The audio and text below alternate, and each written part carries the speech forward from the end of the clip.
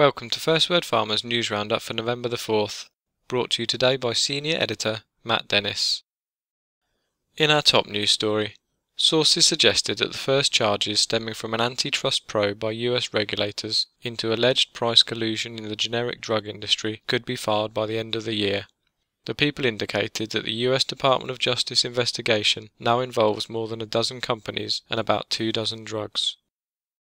Meanwhile, a grand jury probe is also looking into whether some executives may have conspired to raise prices.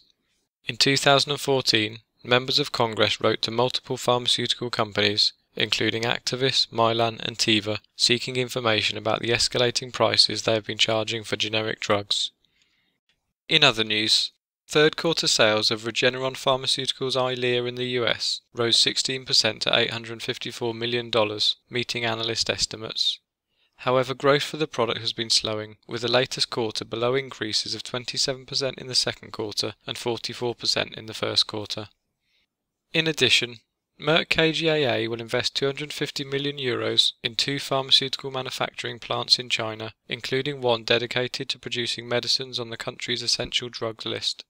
The second plant will focus on the production of Glucophage, Euthyrox and Concor for the treatment of diabetes, thyroid disorders and cardiovascular diseases. And finally, Nestlé Health Science will make an equity investment of $145 million in food allergy specialist Aimmune Therapeutics. The companies plan to collaborate on the development and commercialization of new treatments for food allergies. To read these and other stories in full, visit firstwordpharma.com. Are you able to keep up with all the news and views in the biosimilars market?